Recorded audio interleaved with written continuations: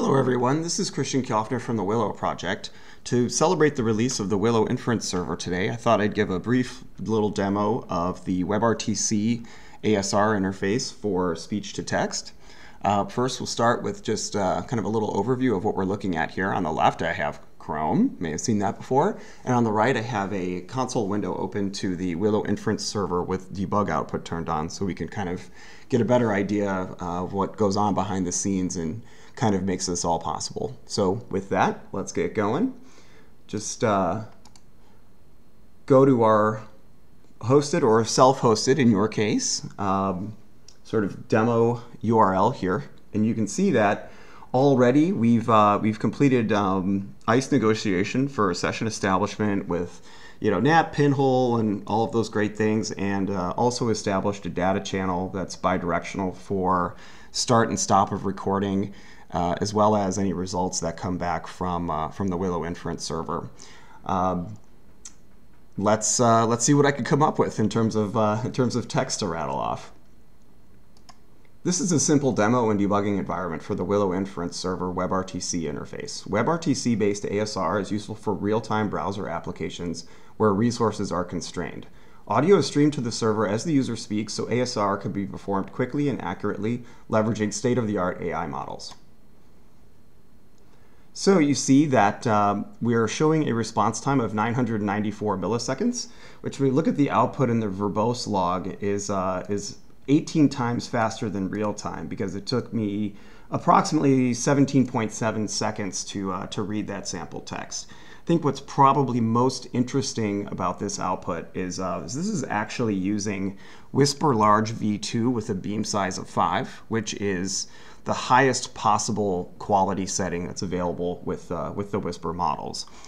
You'll note that when using something like the Willow default of medium with beam size 1, the inference time is significantly faster, and of course that's all configurable on a per request basis depending on the response times and interactivity required by your application.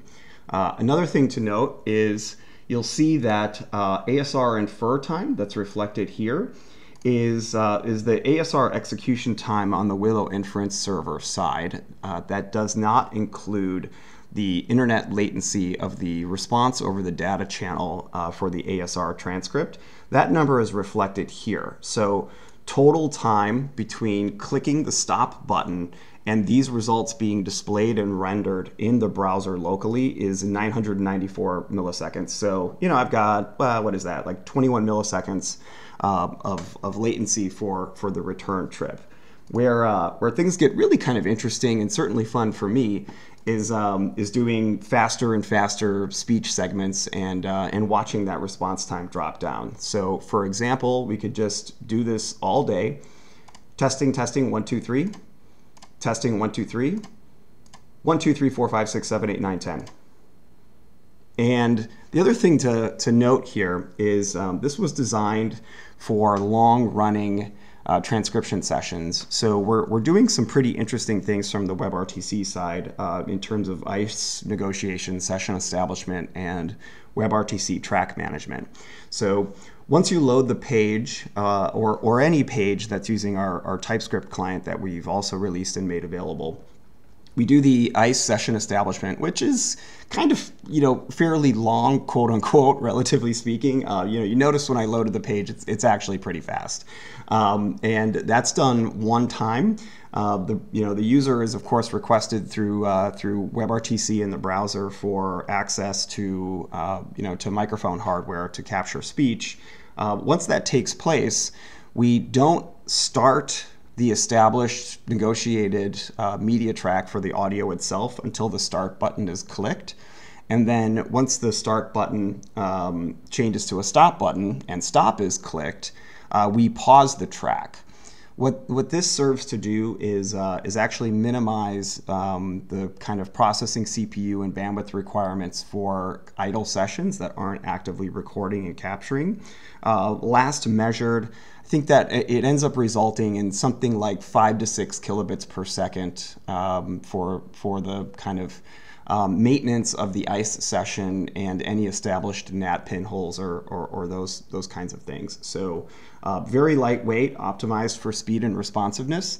And in long running sessions, you can leave it running open for days or weeks or months at a time, however long your internet connection and browser can stay up. I guess maybe I'll just do do a couple more runs to see what kind of response time and accuracy we get.